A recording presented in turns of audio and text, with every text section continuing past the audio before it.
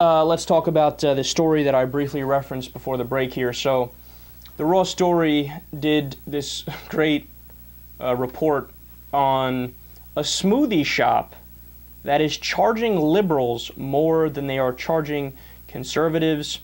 The shop is in Utah, and the extra money that he charges to liberals, he uses to donate to the Heritage Foundation, which is, of course, a right-wing think tank. So let me go ahead and play this little news clip for you, and then we'll discuss it afterwards. If a company charged more for its products based on the customer's political beliefs, you don't have to imagine. It's happening in Vernal. Eastern Utah news specialist Jeff Lysick explains. George Burnett is best known here in the Uinta Basin as the I Love Drilling guy, a title he made for himself when he moved here about 4 years ago. Well, now he's opened a juice and smoothie bar, and like everything Burnett does, there's a little bit of a twist. I love this place. I will support this place with every fiber of my being. George Burnett's new business has only been open a couple of weeks, and it's already getting rave reviews. It's a good place to come for lunch or for a good snack that's healthy, that's not processed, and also can give you good nutrients. But there's one thing that's left some folks with a bitter taste. I'm very open about it. I'm very public about it. That I'm going to charge them a little bit more. And I have liberals come in and pay the extra dollar surcharge. Yep, Burnett, a diehard supporter of domestic energy and longtime health food fan, charges those who identify themselves as liberals $1 more for their drinks, then donates the money to conservative causes. And actually, all three liberals have been happy to pay it. But a few have cried foul on Burnett's Facebook page. This is pathetic, one person wrote.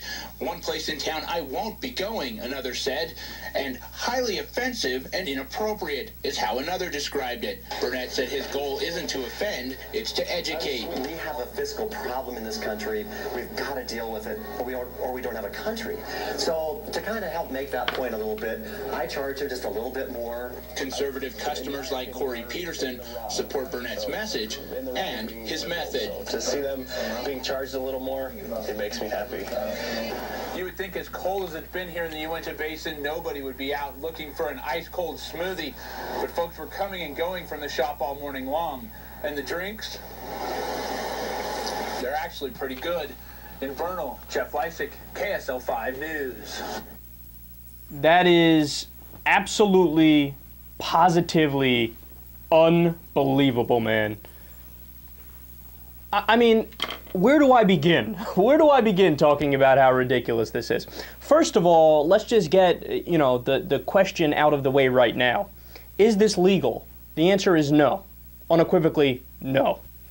Why is it not legal? Well, pick up a copy of the United States Constitution and read it, which, ironically, the conservatives and the Republicans, like the guy who runs this shop, they always trumpet about, oh, we got to stick to the Constitution, man, the Constitution. Well, obviously you've never read it, because if you did read it, you would know that equal protection under the law is protected, is one of the rights under the Constitution, and you can't discriminate based on arbitrary means, right? So just like a restaurant owner can't say, oh, look, you're black, I don't want to serve you, get out, right? That's illegal.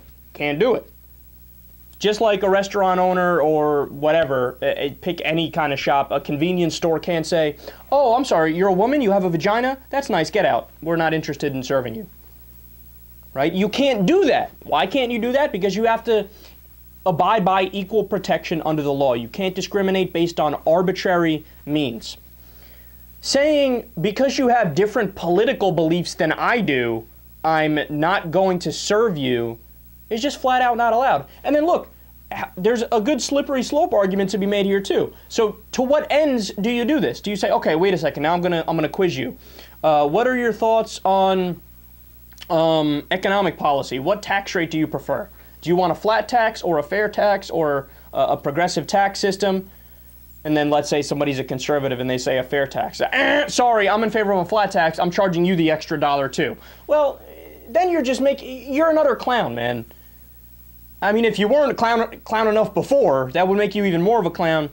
And I love his argument. Look, all three liberals were happy to pay it. Oh, well, then you've swayed me. I've changed my mind now. Problem solved.